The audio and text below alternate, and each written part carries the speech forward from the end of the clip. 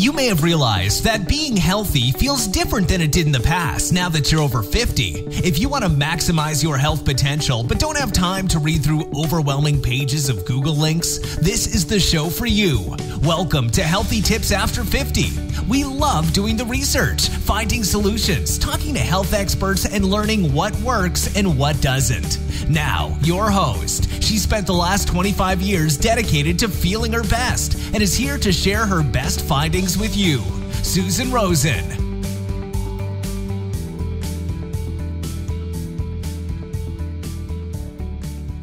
Hello, everyone. This is your host, Susan Rosen.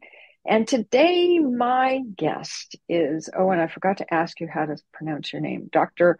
Ardavan Aslie? That's perfect. Oh my God. Awesome. Okay. That was great. Okay, good. And he's here. He is a board certified spine surgeon. And he received his undergraduate education at the University of California, Berkeley, which I have to put that little thing in because that's where I went as well. Okay. Not at the same time, probably. But anyways, he's earned his MD from New York Medical College and then went to St. Vincent's Hospital in New York City to do his residency. And that's as much information as I'm going to give you because I'm going to hand this over to him to tell us a little bit more about why he ended up working in the area that he's working in and what helps him to get up and go to work every day. Sure, absolutely. Welcome.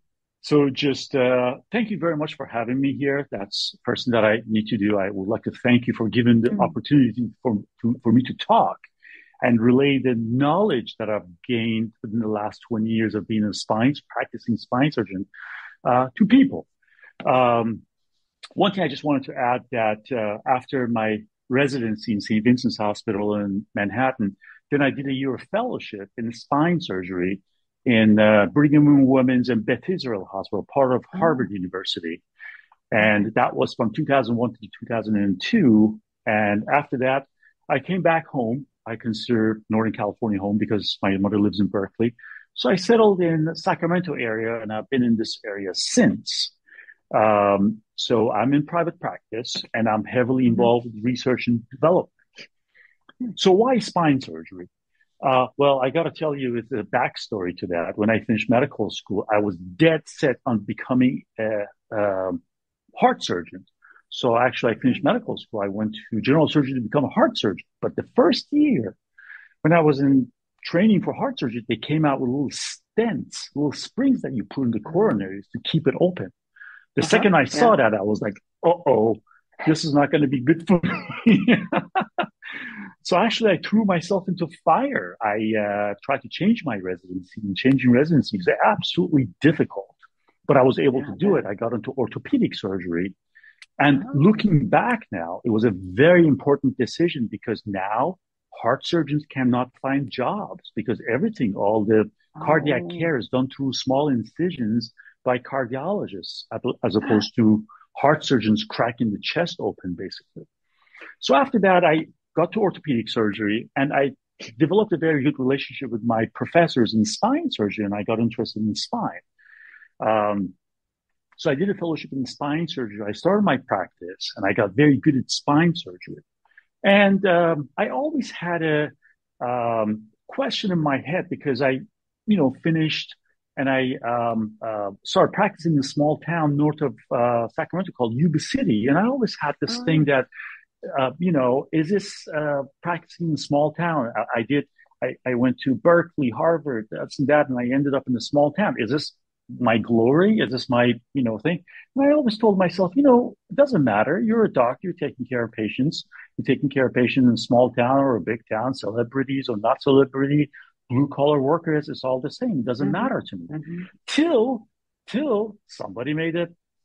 One of the surgeons from San Francisco made a comment to my patient. And he basically turned around to my patient who had gone to see him for a second opinion as a part of workers' compensation kind of a protocol. Oh, okay. He told him, you either get your surgery in Sacramento or you get it done right. And right. And did you sue him? What is that? I said, did you sue him? To be honest, I got to turn around and actually thank him. Next time I see him, I would like to thank him because that changed my life. Why? I started my endeavor. I said, I got to show that I am somebody. And just because you practice in a small town, for every doctor that's been in practicing in a small town and getting dissed by doctors who are in a big town or university base, I have to do something for all of us. So I told myself I got to get into research and development. Well, I had to identify a problem first to see how we can solve it. Well, it turns out in the world of spine surgery, we have great problems with aging population. The great majority of the surgeries that we do, we call the fusion surgery. When the cushion between the two bones have gone bad or the alignment has gone bad, we have to realign the spine, take the cushion out and fuse the bones together, the vertebrae together. Well, we do that with a device that we call pedicle screw, and I have it in my hand right now. It's a large screw that gets inserted into the bone, and I have a glass model of it.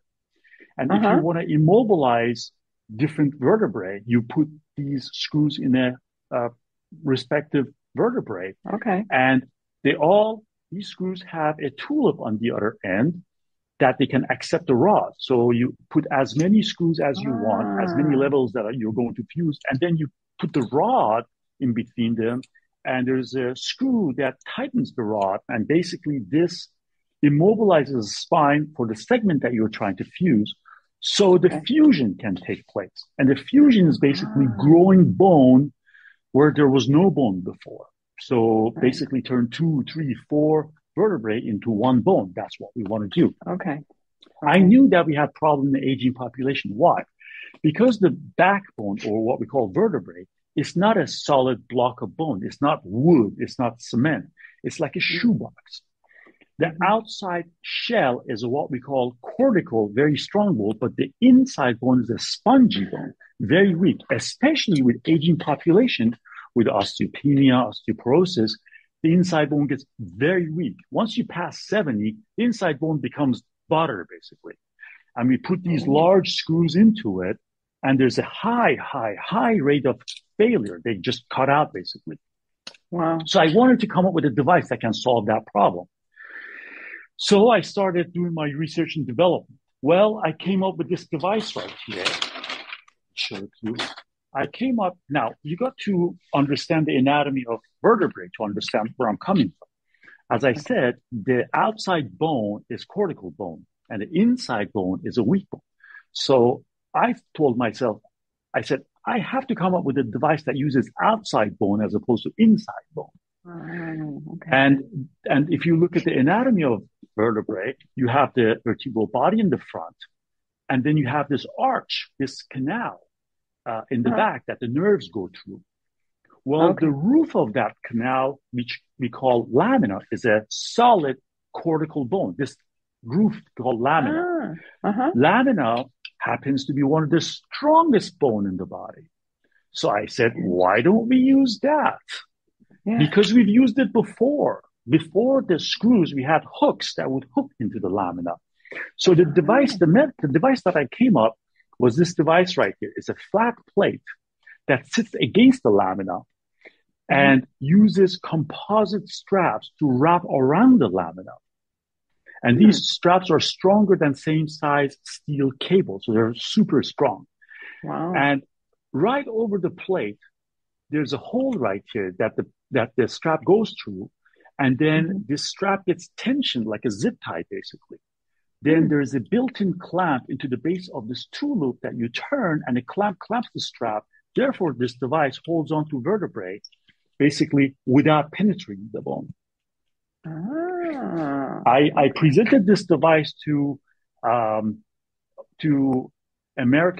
Congress of Neurological Surgeons, basically neurosurgeons that are, it's their thing. I'm an orthopedic surgeon, but the neurosurgeons, they have their own meetings. I presented to them and I won the Innovation Showcase in Congress of Neurological Surgeons in 2015. So I just want to say that I'm legit. Yeah. So my device, even though it's not being used now, it did win an award from Congress of Neurological Surgeons. Wow. But then this what happened.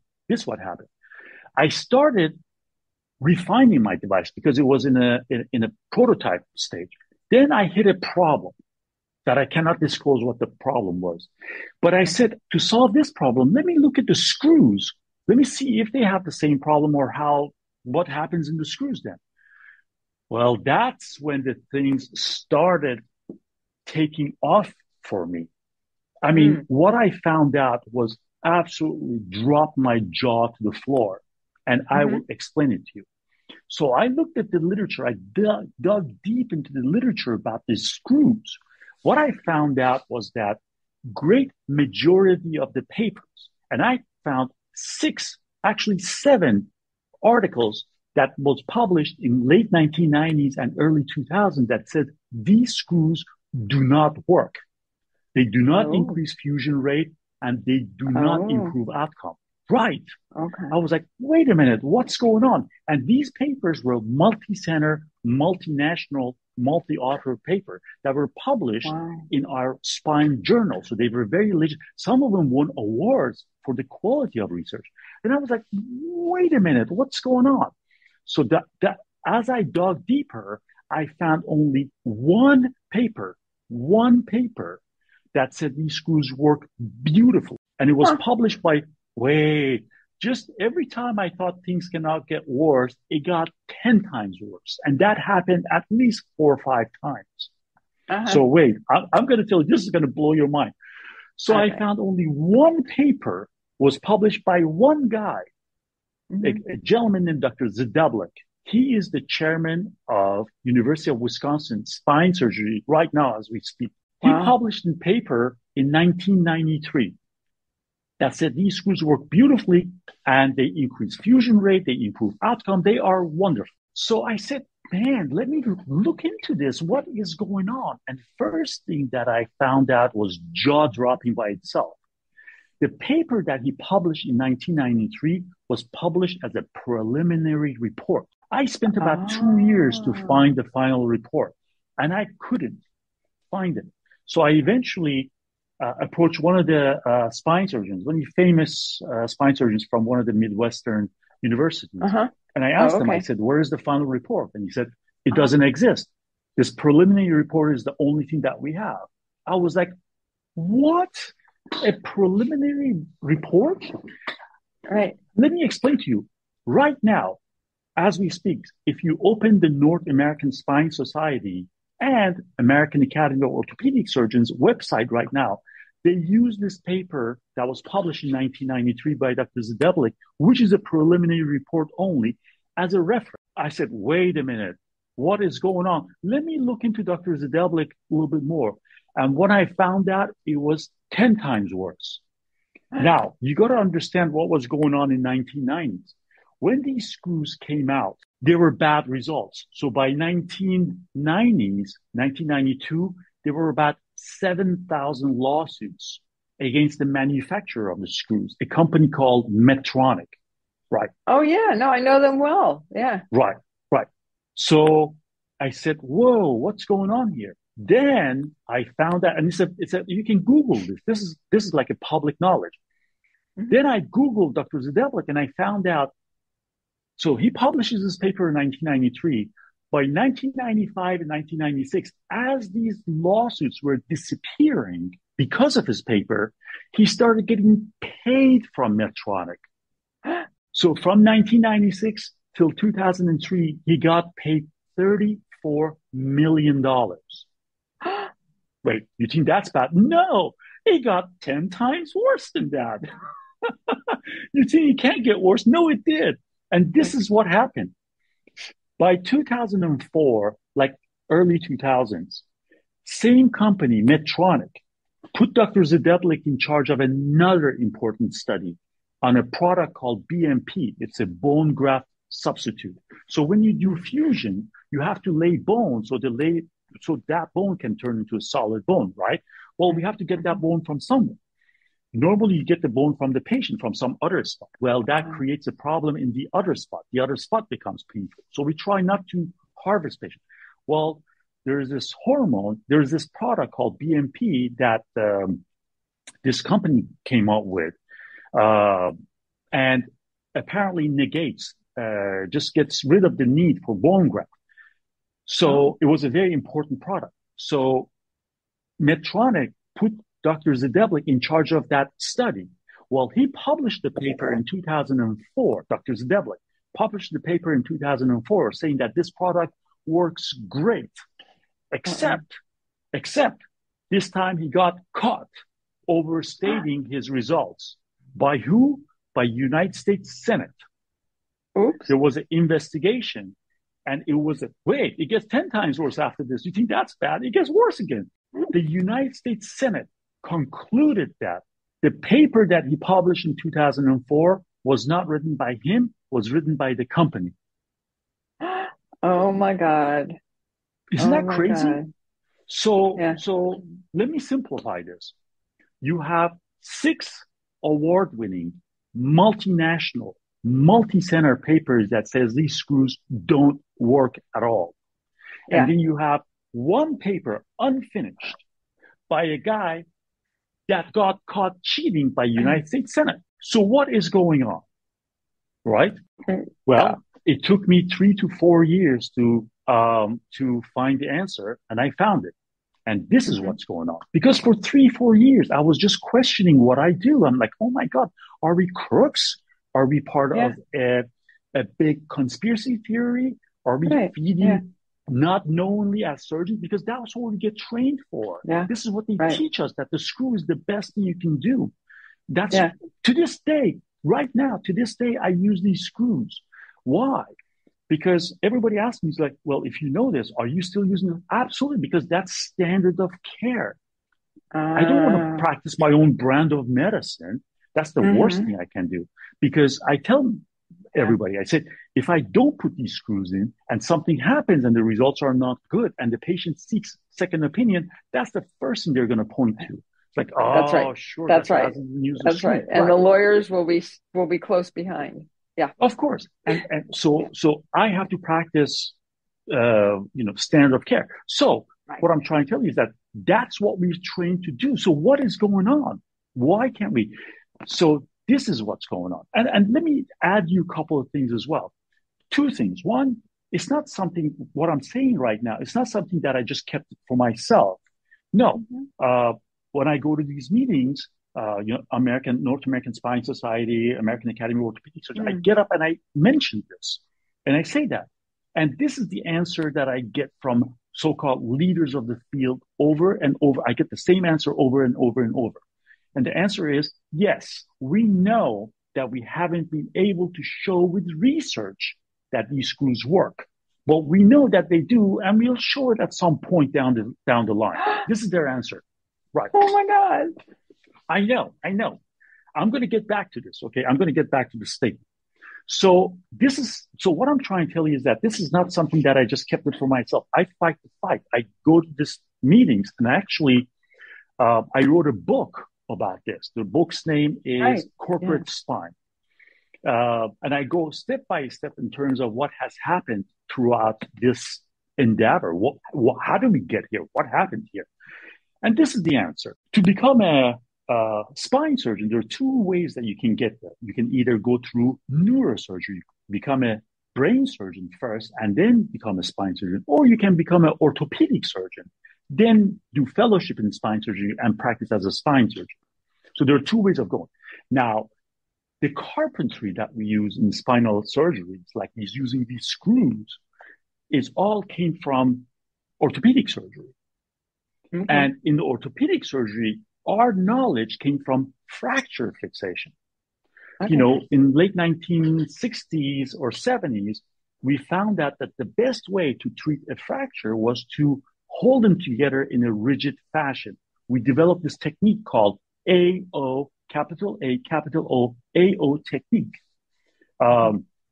It's a German name, Anglerstero Osteosynthetica. It's a German group that came up with this technique that they opened the fracture, they put plates and screws, a large thick plate right next to the bone, secure him to the bone with the screws, and that holds both ends of the fracture together so it can heal together. We call it rigid fixation. So and then what do you go in and take all the screws and stuff out, or what do you do when it's healed? They stay in unless they become a problem. Yeah, unless they become a problem. Okay. Right. Okay. Right. So we learned that. So we learned that the key for bone healing together is a rigid fixation. So as orthopedic, and this gets like branded into our brain, gets just stamped into our brain that this is the key, rigid fixation. So when we became spine surgeons, well, we said, okay, we know how to heal bones. So we got that concept. We applied that to spine, therefore with screws and rods, and that's what we call rigid fixation. Well, it took me 2 years to understand there is a problem, and this is how it goes. Concept of rigid fixation works in extremity because of one important reason. You can eliminate gravity. When you do surgery in the leg, you put the patient on crutches. If it's the upper extremity, you have it in a sling. So you eliminate gravity. Okay. In spine, you can't eliminate gravity. You cannot put the patient on a sling for 5 months at a time. No. So that means that construct is in constant stress, constantly getting jarred all day. The second the patient gets up, that construct is under stress. Therefore, we have to, the concept that I'm saying is no different than building a high rise in an earthquake zone. We've learned through years that when you build a high rise in an earthquake zone, you don't make it stiff, you make it flexible so it can swing and dissipate energy. And they put them on those rollers now too. Yeah. Exactly. So the same concept should be applied to spine surgery. So what we've done is that we applied a knowledge from general orthopedic extremity fracture fixation, and we applied that knowledge to spinal fusion. We should have never done that. And I always tell people, spine surgery was never meant to be a subspecialty of orthopedic surgery. There's nothing in orthopedic surgery that's going to help you become a better spine surgeon. Nothing. I'll tell you right now. But that's the route that we took. And when the results came back from these studies, they told us this doesn't work. We didn't know anything better. We just blamed the studies. They said, oh, these are not good. And of course, the Dr. Zdeblik's paper was a wrench in the whole thing. And that really just, put us in the wrong direction. It was a falsified. Yeah. I mean, it's a false.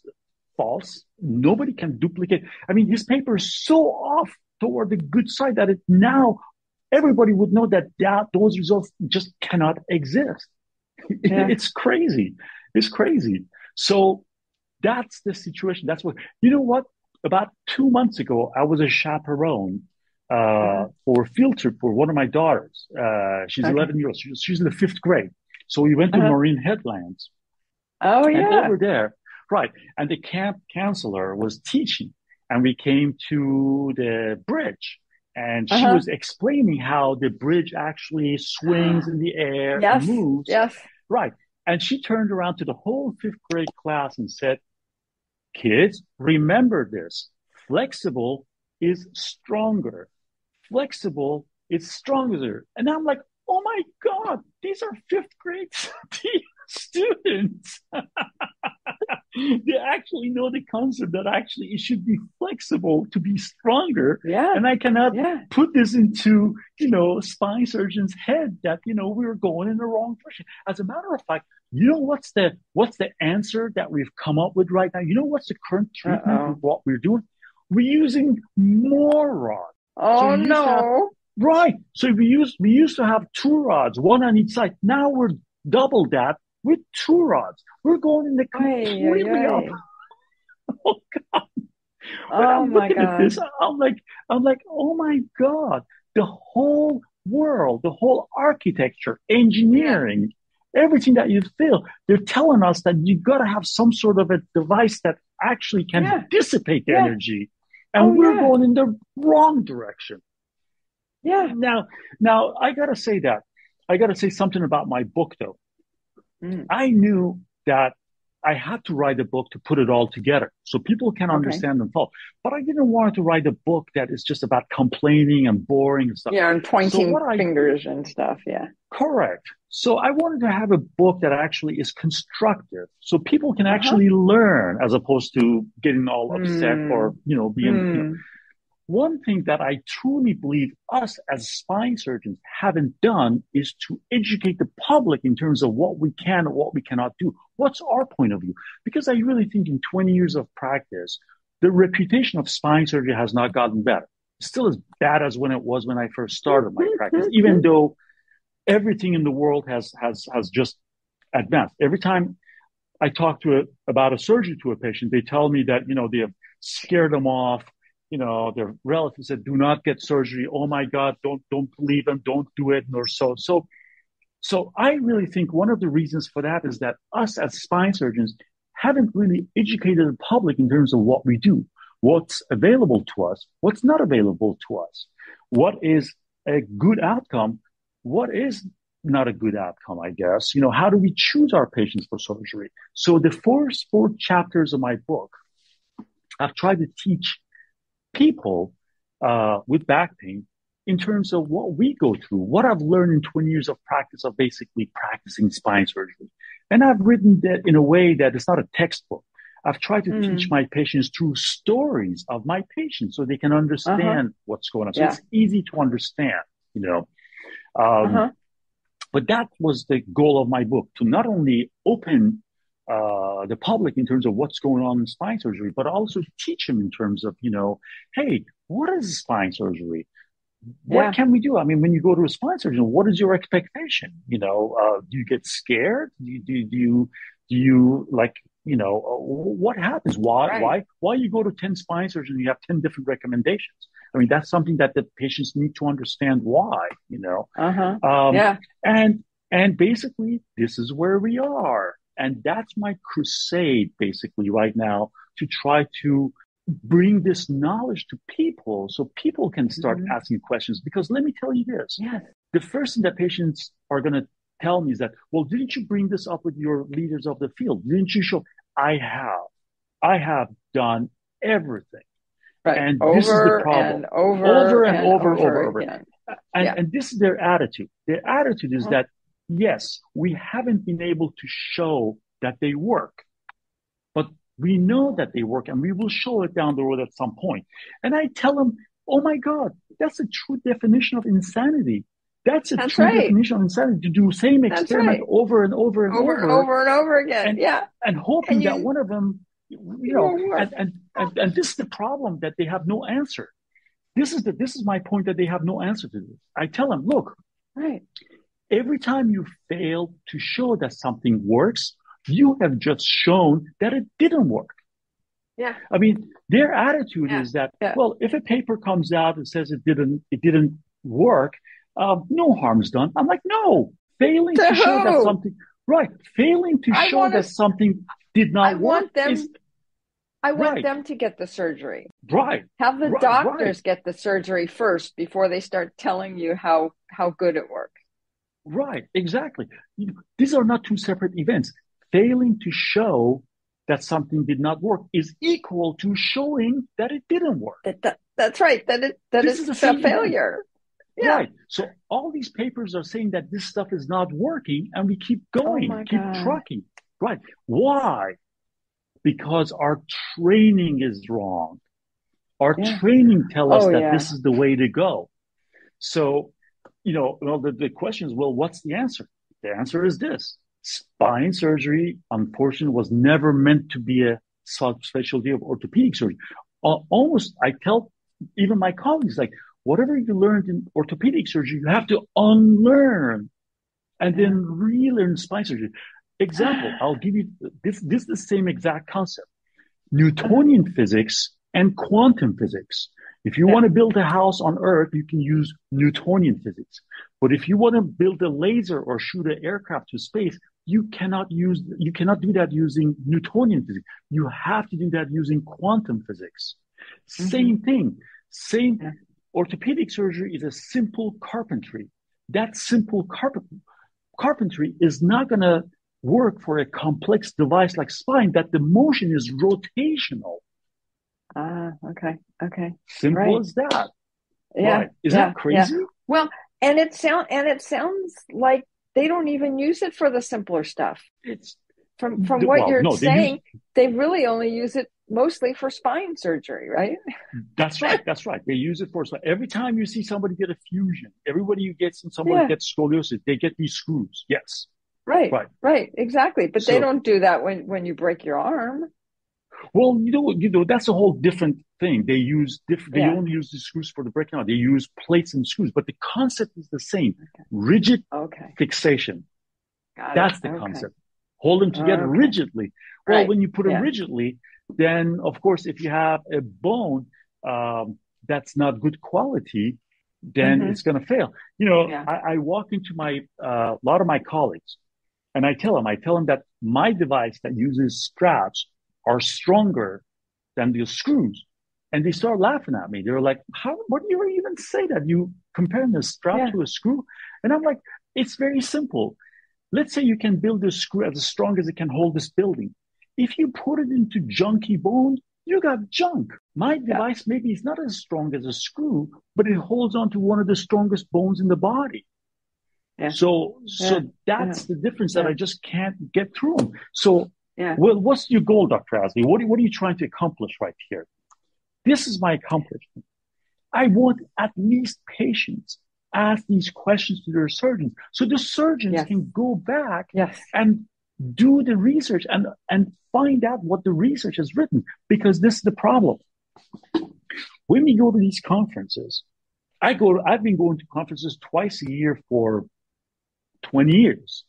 Mm-hmm. Every time I go to these conferences, these professors who give lecture, they show their best films, best outcomes, best patients, best scenarios. Of course.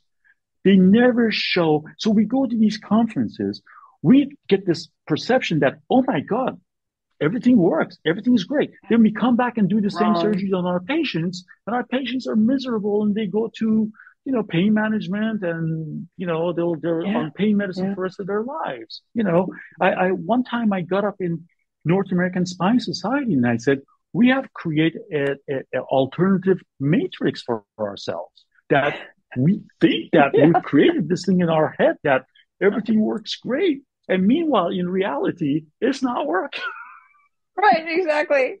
Exactly. We're doing this to all these patients, and they're worse off than before we had the surgery. Right. And then when we try to solve the problem, we go in the wrong direction because you're using wrong principles. Yeah. Is that so right now spine surgery is stuck in this horrible whirlpool that is just going down. It's crazy. And I'm trying to just make people understand. All I say to them is this: please go back and read the research. I mean, please, because every time I go this is what has happened. Sometimes in late 1990s, somebody got up in these lectures and I said, there's a tremendous amount of evidence that shows these screws work. Then people who were listening to the lecture, they went 6 months later, somebody else got up and said, there's a plenty of evidence that shows these screws work. And then 6 months later, somebody else got, so throughout the years. Playing telephone. Yeah. Right. Throughout the years, we have made ourselves believe that these screws do great. Yeah. I remember I was presenting to a professor, a young professor from Michigan. And I told him this. I said, great majority of the papers say that these screws don't work. He said, what are you talking about? We showed a long time ago the screws work great. And his colleague next to him said, we never did. I'm like, so what I'm saying is that throughout the years, we have somehow hypnotized ourselves into believing that this works great without any real evidence. It's that crazy. Wow. We Wow. really talk about So, hypnotizing ourselves. Because yeah. let me tell you this. Let me tell you one thing. You don't believe me? I'll tell you one thing. Google right now. Go to Google, put down search Zedeblic spine fusion article. Zedeblic spine fusion article. You will see that article that was published in 1993. You will Uh, see that this paper has been referenced in 1,125 articles as of today. oh my God. 1,125. So this article is a most referenced paper in the entire world of spine surgery, this article. Uh, And if you will see that it says preliminary result. How do you explain that? How do you explain a preliminary result is the most referenced paper in the entire? Why? Well, there's only one explanation. There's nothing else. yeah. There's nothing We're else. talking about human beings who we Right. know like to follow each other Right. and Right. not Right. go Right. off and say no, or hold up their hand saying, no, this doesn't work. This doesn't, Right. Right. right? I don't You know, understand. when I wrote my book, my wife didn't want me to write my book. She pleaded with me. She begged me not to write my book. She said, you have a great career. We have a great life. You're going to ruin it. I'm like, Yeah, my right. life is already, Yeah. I told my wife, I said, my life is already ruined. When you find this out like this, how am I going to go to sleep? I can't go to sleep at nights when I found out, and then I'm not doing anything about it. So after I wrote the book, even if my book turns into something or not, or people actually listen to it Yeah. or not, at least I've gotten off my chest. At least Yeah. I did my part in terms of warning people what we're doing to them. Yeah. Yeah. Wow. Wow. Yeah. That's scary. That's It's, very, very scary. it's so much. And let me explain to you how this got here. Okay. There's an explanation.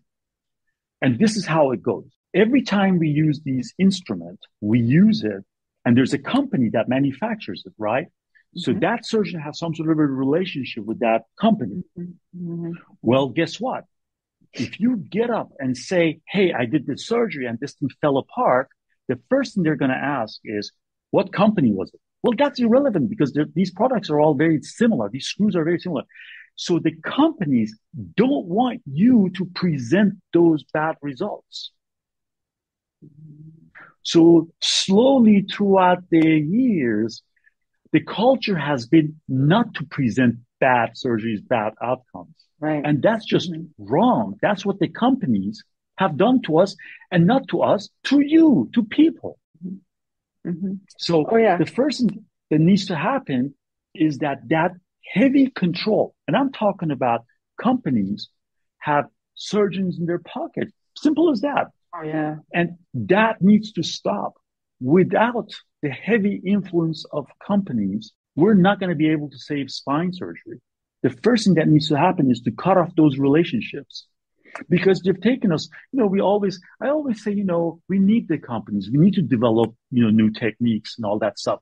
But so far it has turned into disaster. So far we've ended up basically using junk. And with these junk, patient doesn't get the benefit. If anything, but the company It's worse. Is billions. We're talking about billions of dollars making profit hand over fist, and patients are not getting anything, and our healthcare is sinking. It's Yes, yes. And I have no doubt that this is not unique to the whole area of medicine. That's right. And that is one of my things that I need to say, because when a CEO becomes a CEO of a healthcare company, he has one goal and one goal in his mind only: to make as much money as he can, no matter what, because he knows that his time as a CEO is limited. So he will push, he will bend the rules, he will do whatever he can. Oh, yeah. Yeah. To bring a product into the market without checks and balances, because those checks and balances are going to take time. So 10 years later, and of course, they're going to find a doctor that's going to write favorable favorable research. Well, 10 years Uh-huh. later, when we find out that product didn't work, nobody says anything. They just move on to the next product. And I'm like, Yeah. wait a minute, come back here. What is this thing you Yeah. wrote here? What about all these people that have it in their bones? And what I tell people is that the victims are not just the people who receive that product. No, the victims are far more uh, diverse, because when you do this product, then when you publish these wrong papers, the whole field moves in the wrong direction. Yeah. And the Yeah. thinking becomes wrong, because you think like, oh, Right. well, wait a minute, this stuff worked. Meanwhile, it didn't work, but you have research that it works. So maybe we should try something else that's similar to that worked. Like, wait, it Yeah. didn't work. Yeah. Don't Yeah. go in that direction. That was a Or they just fabrication. stop. Or they just stop looking for anything because it's already been fixed, right? Right, right, They already right. have a Meanwhile, it solution. didn't So they're going fix. to go over here and work on something else. Correct, correct. So, a correction. Now, I'm not saying by any means that we got to look at the product so deeply that delays it bringing. No, I think a product should come to the market fast, but then immediately after, we got to sit down and see if it really working or not. Mm-hmm. So you won't go 10 years, 20 years without, doing anything about it. Right. Right. That's Right. the best way. But at this point, because see, let me tell you this: there's a big misconception that it took me a long time to understand. Our perception is that if it's something is FDA approved, that means it works great. Oh, FDA approved. Oh, yeah. Must be perfect. Must be Right? perfect. Yeah. No. Well, what I realized is that FDA doesn't have a power to actually test every single product. It takes universities. It takes, hundreds of Yeah. thousands of people to do research. But what the FDA can do is to say it doesn't cause harm. That's really the only thing that the FDA can do, not cause Yeah. harm. Then it's left for Right. universities, Harvard, Johns Hopkins, to try to run studies to see if this works or doesn't work. Because this is the problem. FDA relies on the company to show evidence. Well, the That's company's right. going to go find a doctor that's going to write a paper. I mean, because this is the unfortunate, I'm throwing my people under the bus, but it's the truth. I mean, somebody has to be honest about these things. If they go to 10 guys, all 10 of them say, you know what, we're not going to work with you because we don't think this works. They're going to find that 11th guy that's going to say, yeah, okay, we'll twist the numbers a little bit. So that's an unfortunate problem. So the company never says that, we showed it to 10 guys and they didn't want it to, but this guy said, okay, and we have this is the paper that we have. Right. Yeah. They don't say that part. So my goal of this to make people aware of what is really happening in our healthcare, and we got to be just more diligent, because this is what we're going to end up like 30 years of really no improvement and doing the wrong thing. Yeah, if anything, going in the wrong direction. Correct. Yeah. Okay. Well, with all of that being said, we should probably wrap up here so you can get back to work. And well, I just want to thank you for giving me the opportunity to express this, because this needs to be looked into. This just cannot go on like this. I mean, just the fact that they say, eventually we'll find out one paper that shows this work. That's not right. Yeah. It's burden. Yeah. The burden of proof is on us surgeons. We are planting these screws. It's our job to show that it works. Right. Yep. And we're not doing that. No. Well, it's just one more example of corporations creating their own culture, right? Culture, worldview, whatever you want to call it, in a worse way. Right. Oh, totally, absolutely, right. Absolutely. I mean, really, an unfinished paper, you get paid, and then you find out nobody can duplicate your. That's what the nobody can duplicate your work. Yeah. Okay. Right. Okay. Okay. Thank you for having me. My pleasure. My pleasure. I'm glad that I don't have, knock on wood, I don't have any of that coming up. If I do, I'm going to reach out to you if I have any of those kind of issues. Thank you. I'm going to do the same thing because that's the standard of care. I'm sorry. No, even if I say that, even if I sign off and say, no, this is, I agree. And anyways, we don't need, let's wrap this up and then we can talk about that. Right. Okay. So, let me say, this always seems so funny to do with some of the people that I'm talking to, like you, to say that none of this is to be seen as medical advice. And even though you are a doctor, I'm not, and you're not here trying to look at anybody's in particular because you can't look and see what they've actually got.